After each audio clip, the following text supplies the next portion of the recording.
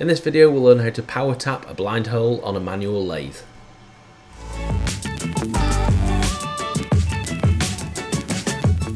In this video we're going to use spiral taps which are ideally suited to this kind of operation. You might have seen them used in the CNC tapping video that I produced a while ago.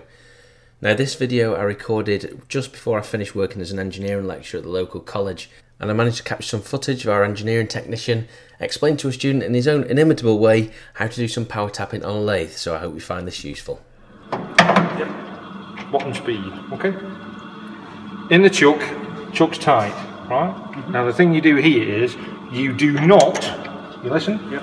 You do not fasten the tailstock down. Okay. Okay? Alright, Chuck?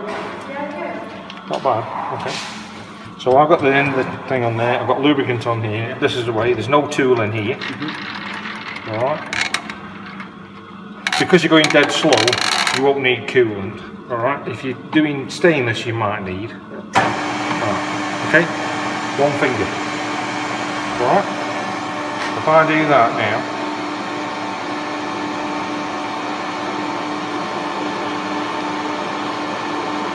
pulling that in. Okay, get your hand on there.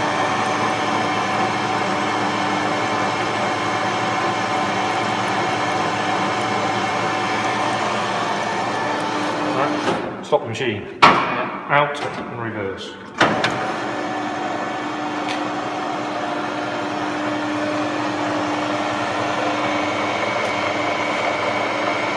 That's the difference between using a hand tap and using a proper machine, and that's what we're designed for.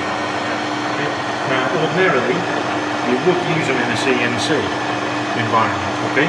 In the CNC, you put them in a tapping head and it's gone straight in, right? We're doing it dead slow because obviously we need to be in control. Mm-hmm. You know, we're doing what's known as a blind hole, which is a hole to a certain depth, okay? Yeah. All right? So you need to be in control of it. You're not familiar with this kind of thing, so slow the better. Okay. So hopefully that was useful, and if you do a bit of manual turning and lathe work yourself, then try this project, which is an optical dot punch that you can make yourself fairly easily at home. So do like, subscribe and comment, and check out the playlist for the optical dot punch project, and we'll see you in the next video.